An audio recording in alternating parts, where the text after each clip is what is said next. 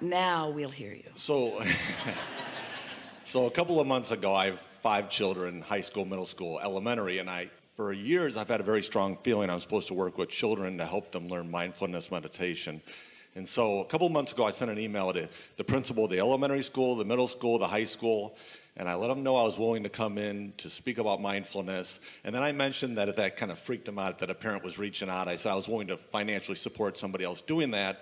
And the elementary school principal actually responded within a day, went to the teachers, and he came back a day later and said, we'd like you to speak to the entire 5th grade, which is over 200 children, 200 students. So in 2 weeks, I'm doing that, which I've never done before. But so first I sweated. Thank you. So first I sweat. And then after that, I put together a presentation, and I feel really good about it. I was going to ask you, but honestly, I just kind of know that if I just follow my heart, whatever comes out that day in 2 weeks is going to, be what it should be. So I actually feel really good about it, unless you have anything to add. Yeah. That explains what all of this was about. Because never have we gone into so much detail in helping anyone understand what the basis of it is and why it's of value.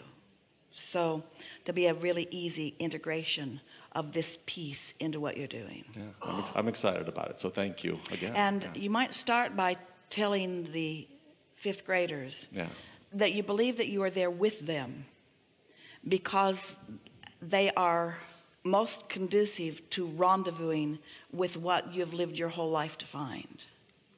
And tell them that you had it when you were in 5th grade and then lost it for a while.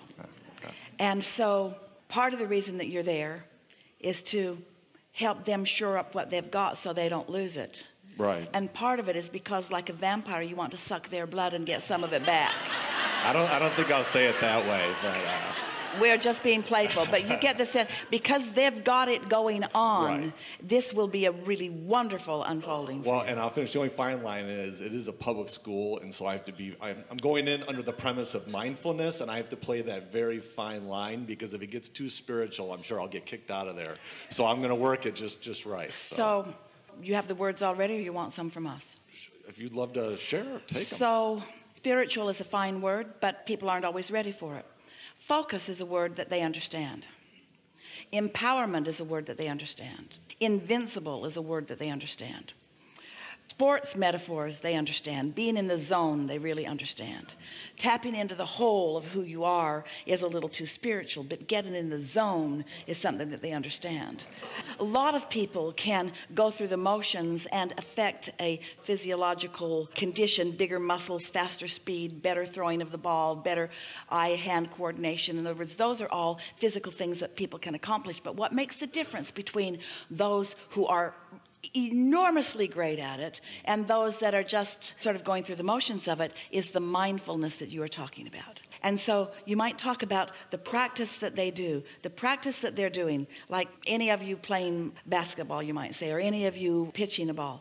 And you might say, each time you do it, you develop a way to have less resistance. If you're really good at it, in order to throw a really fast ball, you can't be waving your arm all over the place before you let go of it. You've got to get everything in your body sort of moving with the momentum of that.